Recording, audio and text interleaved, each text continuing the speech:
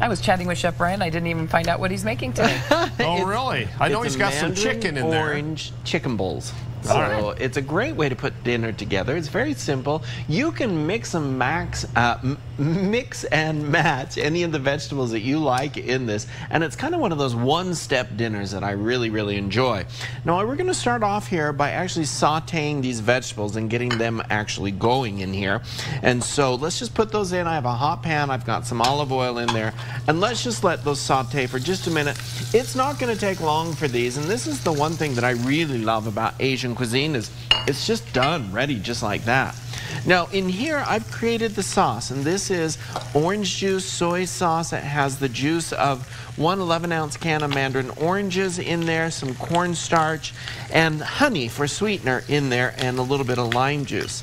Now to this, you can add the ginger into there. I just have the ground ginger. I'm going to add it right into there and just let this mix and saute together. And essentially all I'm doing is going to warm these vegetables all together, and so it's a delicious way to just put all these things in there. Now, in the previous, I actually baked up some chicken breasts. You can cook those however you want to, grill, poach, bake, pan-sear, however you want, guys. And when we come back, I'll show you how to put this all together for a really quick and delicious dinner. That's a good start. Like that. Okay, thank you.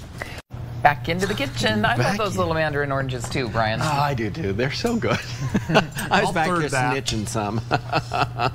Now, I have this one here. This is the rice that I did earlier. And I'm using some of the sun-dried tomatoes that I've dehydrated at home. I've talked quite a bit about them on air. Here's another used form in there, along with some of the dehydrated peppers and onions that I did. Just rehydrate them, cook them with the rice, just like you would anything else. And you have this delicious sun-dried tomato rice. Now here is the actual mixture of all the vegetables, the Mandarin oranges, the sauce now that has thickened, and I'm just going to serve this right over the rice here. And I think I love so much this Asian cuisine like this because it is so easy to put together and just so quick. It doesn't take a lot of time to put it together. Now here's the chicken, and I've just sliced it, and I'll put it here on the side.